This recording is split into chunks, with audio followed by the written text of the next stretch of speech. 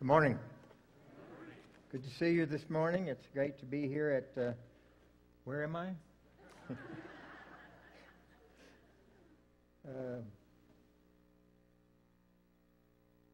Some Sundays it's like that. I'm the associate at the Austin Baptist Association. I work with Dr. David Smith, who will be here in a couple of weeks to preach to you. This is my retirement gig. I work for the association as a full-time volunteer, nearly. We have 3 campuses that have been given to us by churches that have died, literally. And so we operate those 3 campuses, and we have 12 churches in those 3 campuses. And one of my functions is to make sure that they have their spot for Sunday morning, Sunday afternoon, Saturday night. We have one that meets Saturday afternoon in those campuses to make sure that the bills are paid and the facilities are functional. And the association does pay me a little stipend to do that part of it. The other part of it is I act as treasurer, and my main job is to keep David Smith out of trouble. I failed at that. But David's a great guy. I want to thank your staff. Matt contacted me. Ryan Harris contacted me. Matt contacted me, gave me some information and some direction. I preach in a lot of churches, have over the last 12 years. Sometimes you're going to a church and you don't know anything about it. Sometimes you have to look it up to get the address. Don't know anything about it until you get there. And I appreciate Matt sending me some information about the church, and they're greeting me, and Ryan greeting me. It's good. And this man over here, Brother Stone, was a member of a church I pastored, and he's still going to stay in here. You can't lose on that. What I wanted to talk to you about this morning is more of a testimony than anything. It's tax time. And so we're all filing our taxes. And if you itemize your taxes, you're looking at how much did you give to your church last year? And my wife and I always sit down and we try to analyze that. And did we do what we're supposed to do? And why? Why did we do what we're supposed to do? Why did we give to our church? My wife still works and has a good income. I have an adequate retirement and Social Security and a little stipend here and there. And so we have to try to figure out, did we do what was right by the Lord's work last year? The Bible says that God loves a cheerful giver. Listen to what he says in 2 Corinthians chapter 9, verse 7. Let each one do just as he has purposed in his heart, not grudgingly or under compulsion, for God loves a cheerful giver. Are you glad about what you did with what God has given to you in the past? Are you happy? Are you a cheerful giver? Now, the Bible says that God loves a cheerful giver. And that word cheerful is really translated correctly to be hilarious. And I'm sure some of our giving is hilarious to God. But it shouldn't be. Our giving should make us happy. It should make us feel good about who we are and about what we're doing. Now, if you notice in that verse of Scripture, it says 3 things. It says, first of all, not grudgingly or reluctantly, out of grief, like, oh, I wish I didn't have to write that check. Some years ago, I remember I was on my way to church, and stopped at a red light, and a car pulled up alongside of me, and they were towing this big, beautiful boat. Now, I'm not a real boat person, but I looked at that boat, and my thought was, I wonder how they afford that boat. I couldn't afford that boat. And I said that to my wife, and she looked at me and said, well, if we didn't tithe, we could afford it. And that was true. But you know what? I bet that boat is on somebody's scrap heap someplace. And what I've given to God's work over the years is not on a scrap heap. It's doing God's business, wherever it is. And so that's what I want to talk to you about. And then he says, not under compulsion. Am I giving because I was forced to give? Am I giving because I was forced to give? When I was a kid, I grew up in New Jersey. By the way, the 3 trees, you know, how do you get to where you are? How does a guy grew up in New Jersey end up spending 3/4 of his life in Texas?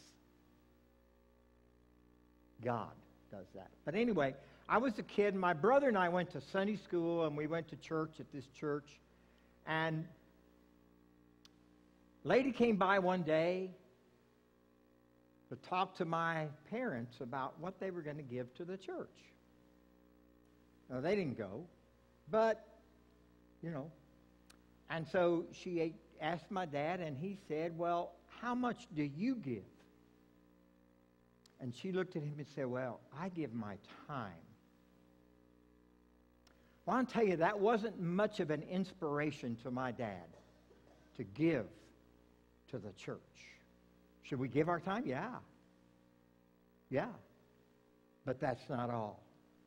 And the third thing he says in there is that each one in this verse, each one, that covers everybody. It covers the older couple. It covers the middle-aged couple. It covers the younger couple. It covers the single mom, the single dad, the single person. It covers everybody. It covers everybody. Everybody who belongs to God has an obligation to give to God's work, to support God's work. So there are 7 things. You wonder where I was going. I got those other 3 in there. There are 7 things that I want to mention to you this morning. The first is there is liberation in obeying God. In Leviticus 27:30 it says, thus all the tithes of the land, of the seed of the land, of the fruit of the tree is the Lord's. It is holy to the Lord. Now here's the essence of how I've tried to live my life. I've tried to find out what God was doing and get there. I've tried to find out what God was doing and be a part of what God was doing in life. And when we give to support God's work, we're giving to support what God is doing. We purposed in our heart. He goes on to say, determined in your hearts. In biblical times, the heart was the seat of the life. And the question is, do I want to be obedient to God? Do I want to do what God wants me to do? How many of you ladies have ever prepared a casserole dish and brought it to a supper at a church? Okay? Yeah. So I'll tell you a story about that. I prepare my dish. I bring it to the supper at the church and put it out there. And when I go to get my dish, it's gone. Somebody took my dish. And so I think, well, you know, they'll bring it back. Next time we have a supper, my dish will come back. So sure enough, the next time we have a supper, I look there on the table, and there's my dish, and it's got somebody else's stuff in it. So I think, well, you know, they'll leave it. They realized when they got home that wasn't their dish. And so I go to get my dish, and it's gone. Again. This isn't right. So the next time we have a supper, there's my dish, and I'm going to watch it until I see who picks it up. And when they pick it up, I go to them and I say, that's my dish. And they look at me and say, dish, dish, dish. That's all you're interested in is the dish. You ever hear anybody say that about the church? Money, money, money. That's all the church is interested in, is money, money, money. No, that's not true. God's work has to be supported by God's people. God gives us all we have, everything that we have. And yet some people refuse to return anything to Him. Some of God's people refuse to return anything to Him. 2 Corinthians 9:13. Because of the proof given by this ministry, they will glorify God for your obedience to your confession of the gospel of Christ and for the liberality of your contribution. The liberality of your contribution to them and to all. So, first of all, there's liberation in obeying God. Secondly, investing in God's kingdom is more effective than investing in anything else. In Matthew chapter 14 and in John chapter 6, there are two events. They may be the same event. They may be different events. But they're the feeding of the thousands. You remember them. Jesus is speaking to this large group, 5,000 people. Probably more than that because they didn't count women in those days. Thank God things are changing. And he says to the disciples, they say to him, well, the crowd's getting hungry and there's no McDonald's nearby or Sonic or what are you going to do? And he said, well, let's feed them. Now, this is I love to put things in my story, my way of telling story. Let's feed them. So what do you have? So they bring a boy, and he's got some loaves and some fishes, and he said, okay, well, let's feed them. And I said, well, Lord, what are these so many? And Jesus says, line up. And so he begins to take, and he breaks off a piece and gives it to each of the 12 disciples, a piece of the bread and a piece of the fish. And Peter's on the end of the line. Peter was a big guy. Big hands. I don't have big hands. I got small hands. Big hands. And Peter looks down in the palm of his hand, and he sees a piece of the loaf of bread and a piece of a fish in his hand, and John's standing next to him and gives him the elbow and says, just do what the master says. And so Peter goes out among the crowd. He's assigned an area, and he goes out, and the first guy that he comes to is a big man. Big guy. And Peter looks down at his hand, and he looks down at this guy and says, he's thinking, this isn't going to work out too well. And so he breaks off a piece of bread and a piece of fish, and he puts it in the guy's hand, and the guy looks at him, and Peter says, shut up and just pass it down. And so the guy breaks off a piece of the piece of the bread and a piece of the piece of the fish and passes it down.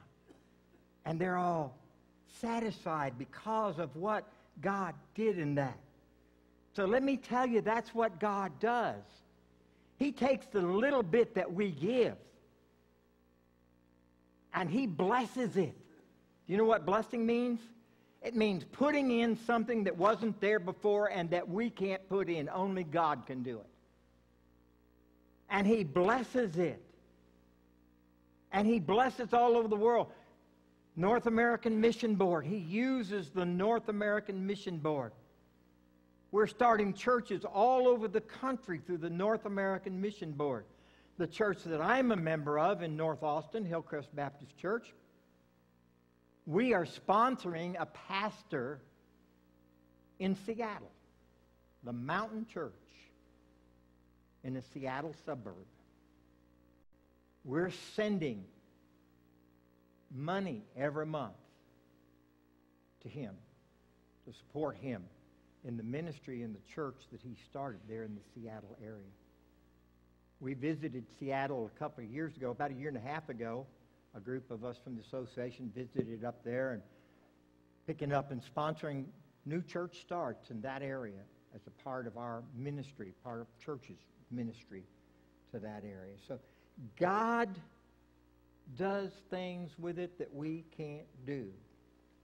So then the third thing that I want to suggest to you this morning is that I know when I give to my church that I'm making an eternal investment. Matthew 6:19 and 20 and 21 says, "Do not lay up for yourselves treasures on earth where moth and rust destroy and where thieves break in and steal. But lay up for yourselves treasures in heaven where neither moth nor rust destroys and where thieves do not break in or steal. For there where your treasure is, there will your heart be also." So if I invest in something with my money, ultimately it's going to be gone. I can't take it with me when I go.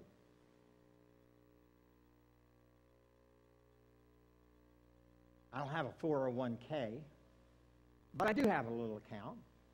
Stock market went down, 1,200 points a couple of weeks ago. I didn't look at it. First of all, I didn't want to be depressed. But secondly, I said, it's money. God's going to take care of me. He's taken care of me all these years. He's going to keep on taking care of me in that way. Tithing is what I do. It's my investment. It's my investment and my wife's investment in God's work through our church. Part of that goes to the cooperative program. Part of that goes to the state convention. Part of that goes to the association if you're in my church. Part of that goes to Seattle. A part of that goes here. I mean, we give about 16%, I think, of our budget goes to missions and organizations and things around. So what I give, a part of that goes to support all of those things. I'm a cooperative program person, okay? I went to Southwestern Baptist Theological Seminary. It cost me $50 a semester. Yeah. I went a long time ago. But the reason for that is because of the cooperative program. I earned my doctor's degree from Southwestern Baptist Theological Seminary. I don't remember how much that one cost me, but it wasn't very much because I could afford it.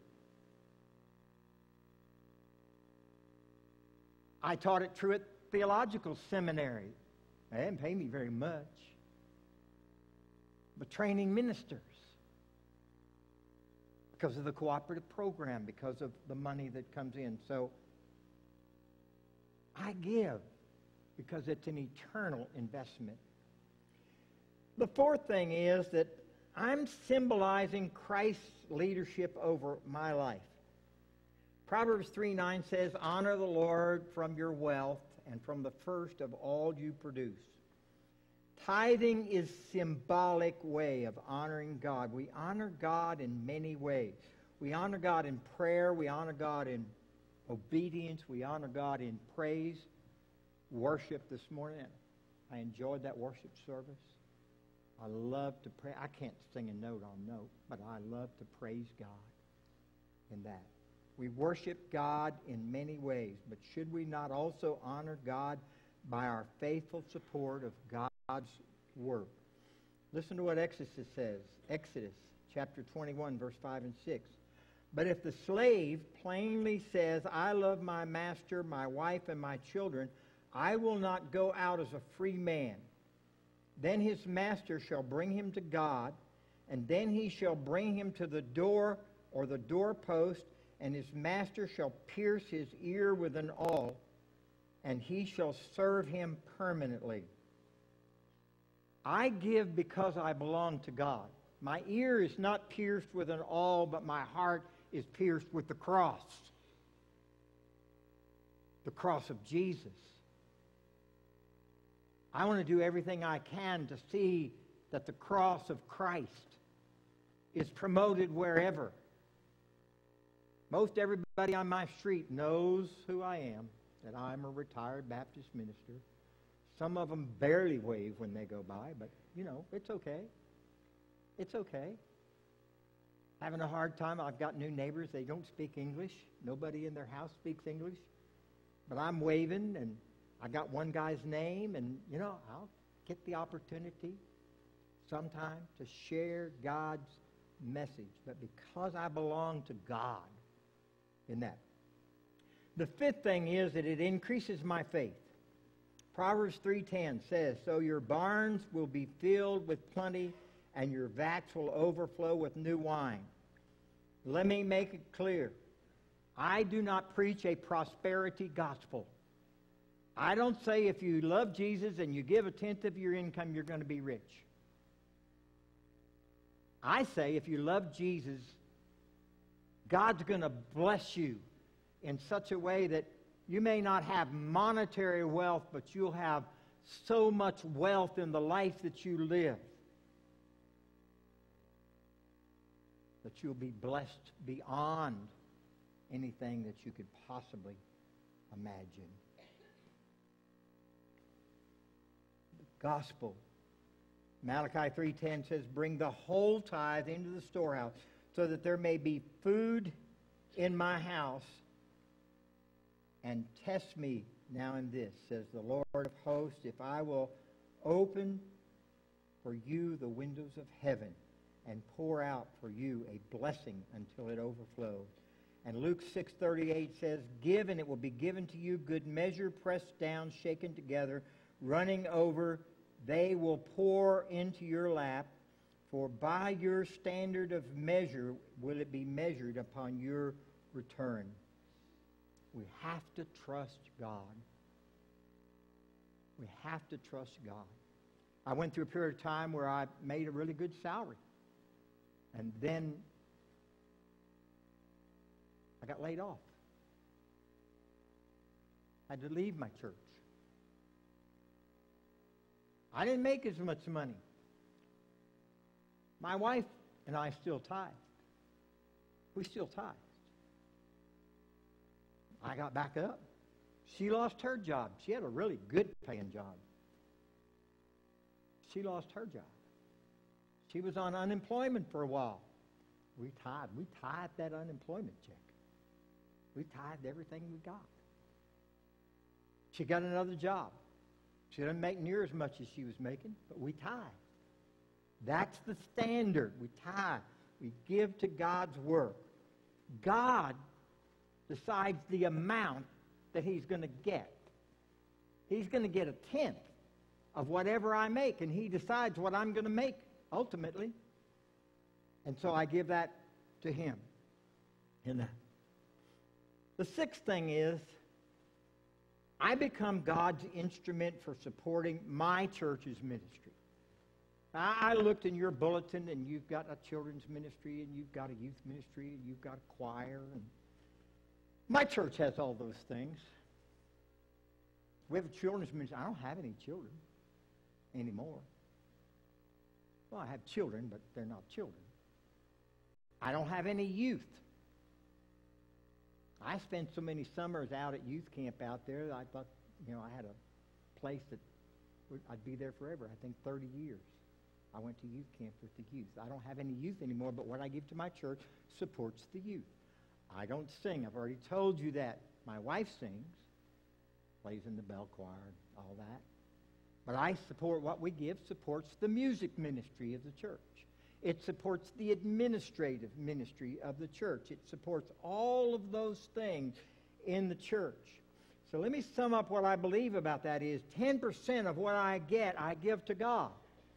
And then my wife and I prayerfully have decided over the years that we're going to give above the tithe.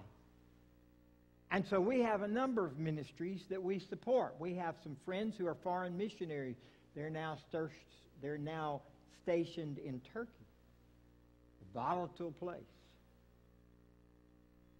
For years, we have supported their ministry over and above what we give to our church, over and above what our church gives. We have supported to them. They have used that money. They've chosen. I told them they could do anything they want with it, buy ice cream, whatever they wanted. We just felt like we wanted to support them in that way. They have used it to train pastors. Every year they send me a letter and say, we did this many training conferences. You had a part in those training conferences. We have missionaries all over the world. I have, I think, 9 pictures of missions family up on my little, well, it's not a little desk, over my big desk at my house in my study, of mission families that I know and that I supported through prayer. I don't give to all of them. I can't. I would if I could, but can't. So it supports my church's ministry.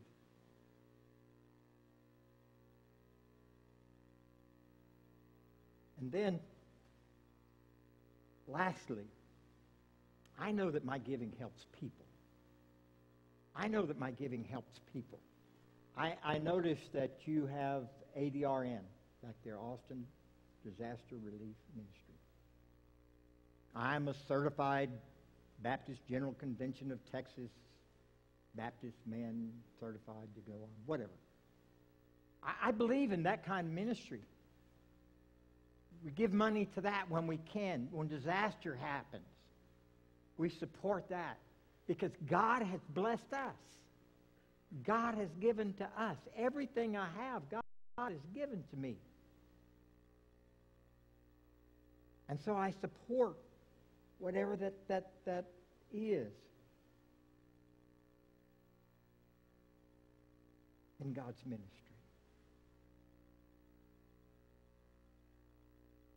Remember the guy that had the barns full, wanted to build bigger barns? Remember what God said to him? He said, "You fool, this night your soul will be required of you."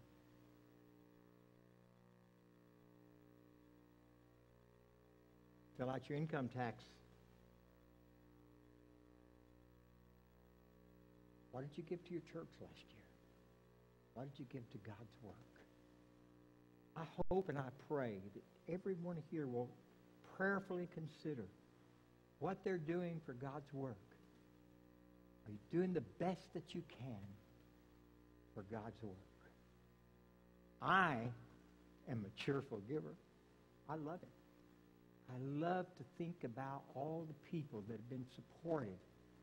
Baptists have the greatest operation for supporting missions and all those other things through the cooperative program, through the state convention. Let's pray together. Father God, I thank you for the opportunity to be here this morning to share this message from my heart to the heart of these folks. And I just pray, Father, that if there's someone here, first of all, that's never trusted you as Lord and Savior of their life, Lord, they can't help but through the music this morning of this church to understand that you love them, you care about them, you died on the cross. Wonderful children's story. Died on the cross, their sins. And Father, I pray if there's somebody who doesn't know you, that they'd be willing to open their heart to invite you to come in to be their love, to be their Savior.